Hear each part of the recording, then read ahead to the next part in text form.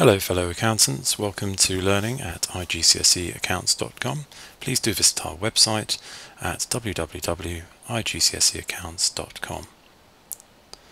If you go to the notes section, you'll find the notes that go along with this tutorial, and the easiest way to follow the tutorial is to right click over the button that says notes, click here, and download it onto your desktop, which should be much quicker than waiting for it to load up on your web browser.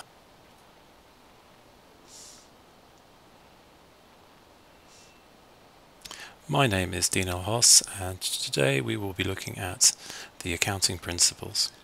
So what are the accounting principles? Basically, they are the assumptions that all accountants need to follow to make sure that the final accounts that they draw up are easy to understand. So who might be interested in the final accounts? Well, the first group, of course, will be the bankers or the banks, who will need to decide on whether to lend the company money to expand their existing business or even to start the company.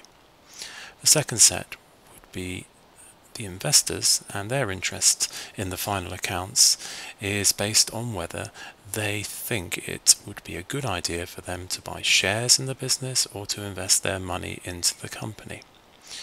Without a clear set of accounts, of course, it would be very, very difficult for them to decide on whether the investment was a good one. The owners of the company or the existing shareholders will also need to know how much profit they have made by operating the company through the financial year. The final group that would be interested in the final accounts of the business would of course be the tax department, which will need to be able to see a clear set of accounts in order to be able to calculate the amount of tax that's owed to the government.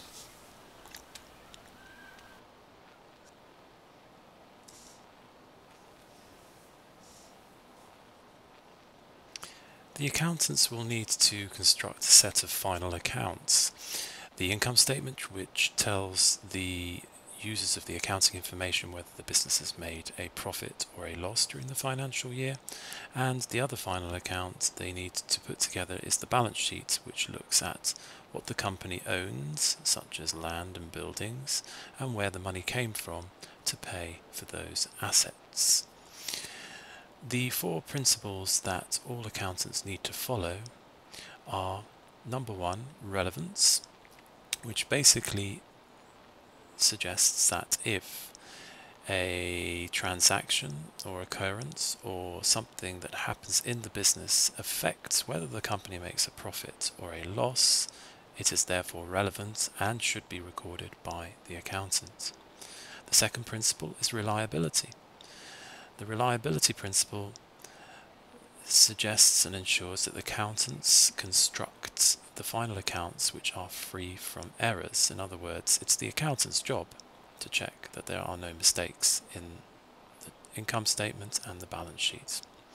Also, as an accountant, you are not allowed to be biased. So in other words, you can't, if you don't like your company, for example, make the accounts worse than they actually are.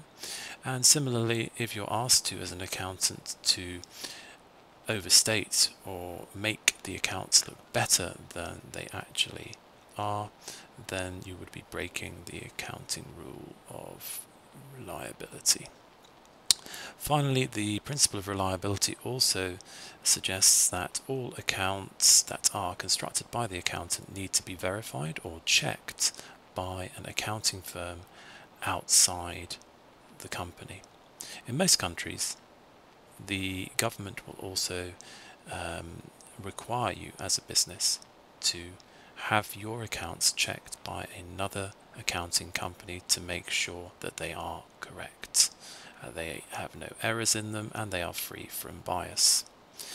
Then the government will use those accounts to work out how much tax the firm needs to pay during or at the end of the financial year.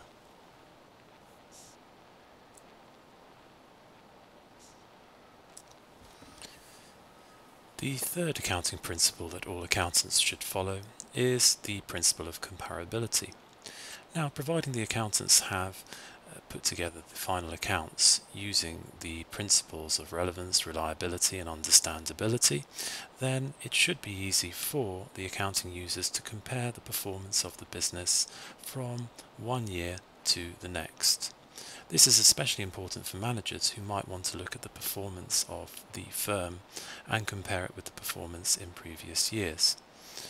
The principles ensure that all the accounts are prepared in the same way, and so it becomes easier for them to be able to make comparisons to previous years.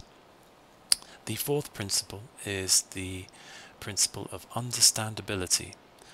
Essentially, that means that the final accounts, the income statement or the trading and profit and loss account and the balance sheet, must be put together in a way that is understood by all the users of the report.